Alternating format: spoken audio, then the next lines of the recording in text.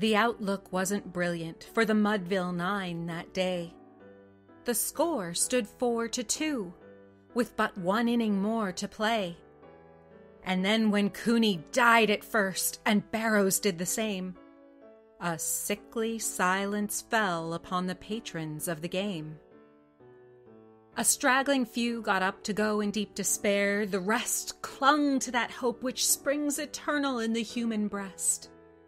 They thought if only Casey could get but a whack at that, they'd put up even money now, with Casey at the bat. But Flynn preceded Casey, as did also Jimmy Blake, and the former was a Lulu and the latter was a cake. So upon that stricken multitude grim melancholy sat, for there seemed but little chance of Casey's getting to the bat. But Flynn let drive a single to the wonderment of all, and Blake, the much despised, tore the cover off the ball. And when the dust had lifted, and the men saw what had occurred, there was Jimmy safe at second, and Flynn a huggin' third. Then from 5,000 throats and more there rose a lusty yell. It rumbled through the valley, it rattled in the dell, it knocked upon the mountain and recoiled upon the flat. For Casey, mighty Casey, was advancing to the bat. There was ease in Casey's manner as he stepped into his place. There was pride in Casey's bearing and a smile on Casey's face. And when, responding to the cheers, he lightly doffed his hat, no stranger in the crowd could doubt 'twas Casey at the bat. 10,000 eyes were on him as he rubbed his hands with dirt. 5,000 tongues applauded when he wiped them on his shirt.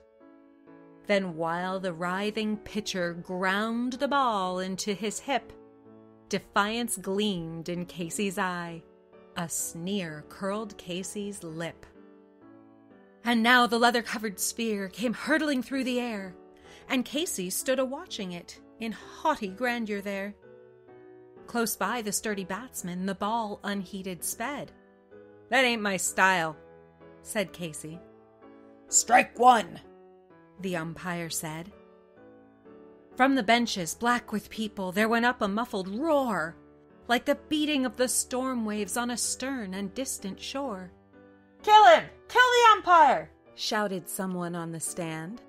And it's likely they'd have killed him, had not Casey raised his hand.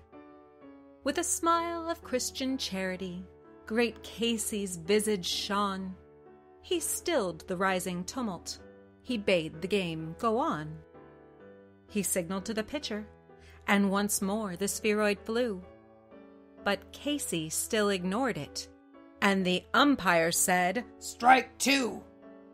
"Fraud!" cried the maddened thousands, and echo answered fraud. But one scornful look from Casey, and the audience was awed. They saw his face grow stern and cold. They saw his muscles strain. And they knew that Casey wouldn't let that ball go by again. The sneer is gone from Casey's lip. His teeth are clenched in hate. He pounds with cruel violence his bat upon the plate. And now the pitcher holds the ball, and now he lets it go, and now the air is shattered by the force of Casey's blow. Oh, somewhere in this favored land, the sun is shining bright. The band is playing somewhere, and somewhere hearts are light. And somewhere men are laughing, and somewhere children shout. But there is no joy in Mudville.